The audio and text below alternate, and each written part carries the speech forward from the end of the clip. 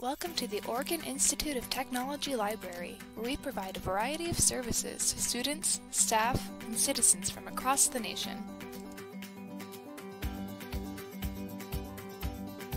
In our library, we have several areas where our patrons can sit down and relax or study for an upcoming exam. One of our most popular services at the library is our study rooms available for reservation. Oh look, a student is approaching.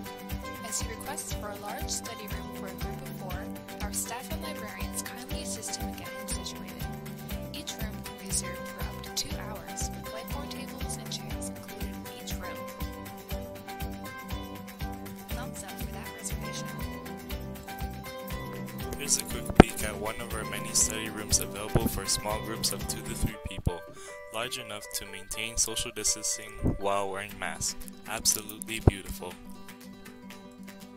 We also have 6 smaller private study rooms available for you that are first come, first serve.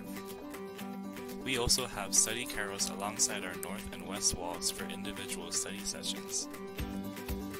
As far as what students can check out for the library, we have whiteboard markers, textbooks, calculators including TI-84s, laptops,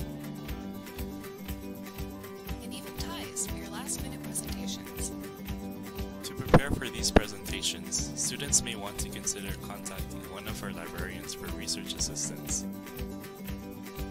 The library also provides computer and printing access for our fellow library goers. As this student prints his document from the computer and quickly logs the student information in the printer, we see that the printer has a queue ready for his document to be printed. Students and library patrons alike can print using the computers in the library or from their own personal laptops. Individuals can print their documents in black and white ink or in color. Directions on how to use printers can be found at the help desk and posted around the library. If you are having trouble with printing from any of the computers or your device, our staff will be ready to help.